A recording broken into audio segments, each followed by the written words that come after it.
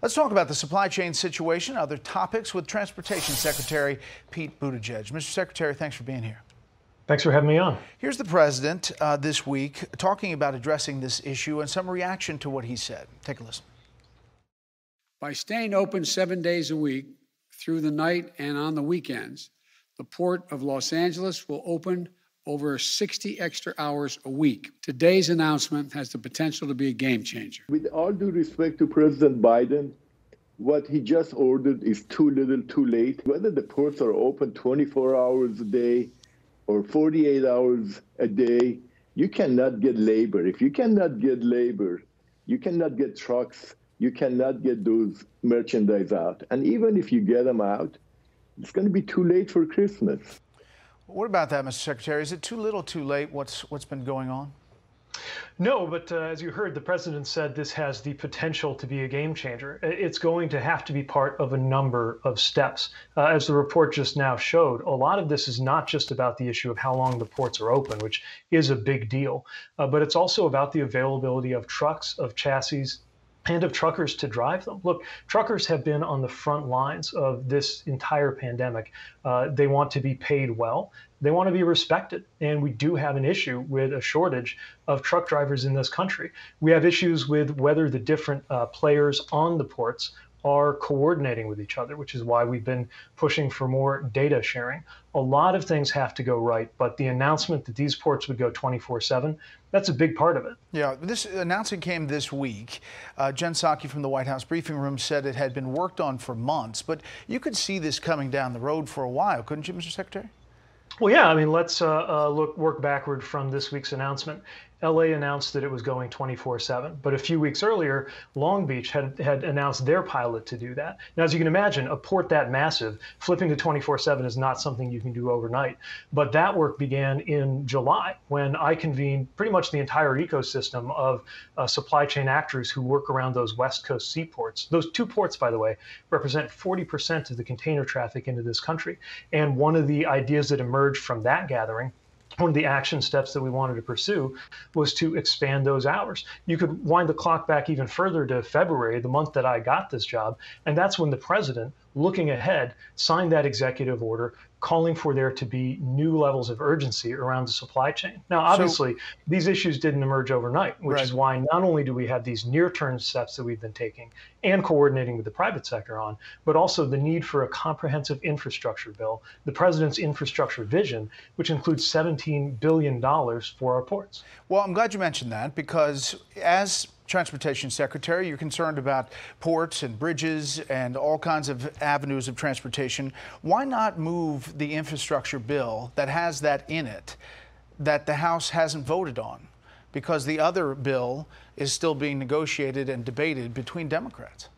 Well, we're for both of those bills. I'm a transportation secretary. I'm also a new father. And I believe that the president's overall vision of making sure that this is a country where it's affordable to raise a family, and making sure that we're supporting Americans with health care, and making sure that we deliver on these infrastructure needs, all of these things fit together. And by the way, since we're talking about inflation, remember, for example, when Moody's Analytics analyzed the effects that these pieces of legislation could have on easing inflationary pressures, they were talking about the entire package.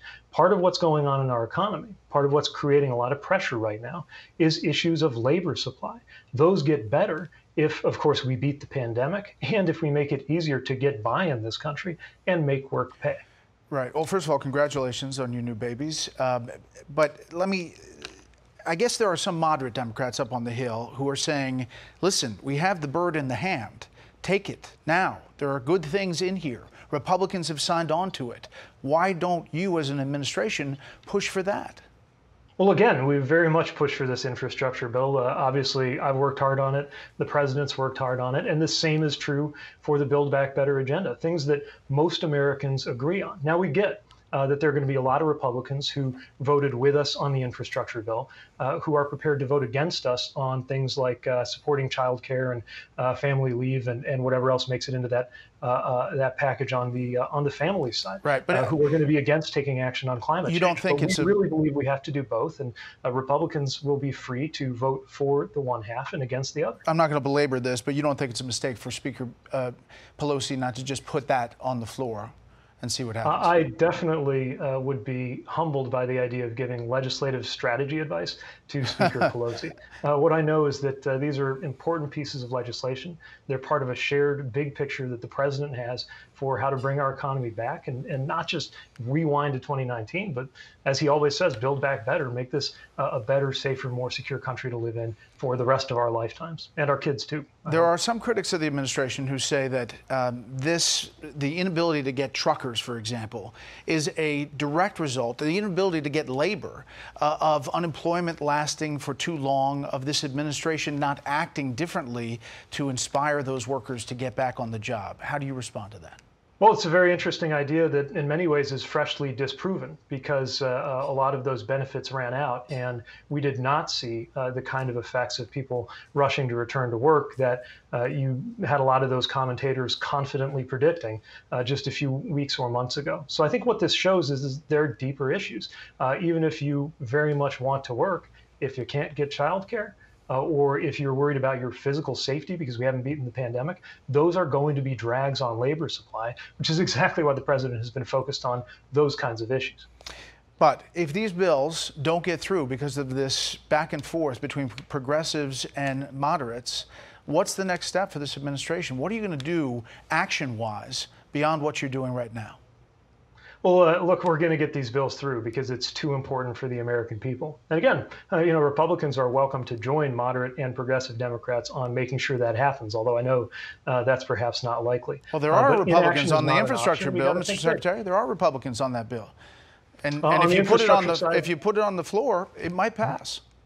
I would be delighted to see Republicans vote for acting on climate change, for supporting family policies, for tax fairness. I don't think you have to be a Democrat to think that it makes no sense that you've got multi-billion-dollar profitable corporations that have in some cases paid zero in taxes. I think this can be a unifying agenda. Just like the president's idea that we got to buy America more, which, by the way, is something else that would really help with some of these issues we have with keeping up with imports. These are things that most Americans agree on, that I would like to think there can be support for across the aisle, just like the president successfully secured support across the aisle for this ambitious vision to improve everything from our ports to our roads, bridges, highways, internet, pipes, and more. Yeah. So are new parents and any parent going to get the toys that they want to get for Christmas? Well, I know that I'll be very excited to shop for the first Christmas for my new kids. And look, one of the things that really impressed me when we brought together business leaders, and we had a convening earlier this week where we had the leaders of Walmart, Target, the Home Depot, as well as FedEx, UPS, was how committed they are to taking steps over and above what they've already been doing at a time when retail sales are through the roof. Remember, you can't talk about supply without talking about demand. Right. Part of the reason we are where we are is that the president successfully brought this economy out of the teeth of a recession. So you're saying people are buying more than ever before. We're seeing record goods coming through our ports. The demand is there, which is great news. It represents a policy success. Now we got to make sure those supply chains are there to support it. So you're saying that's a high-class problem? What I'm saying is that we are better off because the economy is growing, and the economy is growing thanks to the leadership of this president. All right, Mr. Secretary, we always appreciate your time. Thanks. Thank you. Hey, Sean Hannity here. Hey, click here to subscribe to Fox News YouTube page and catch our hottest interviews and most compelling analysis. You will not get it anywhere else.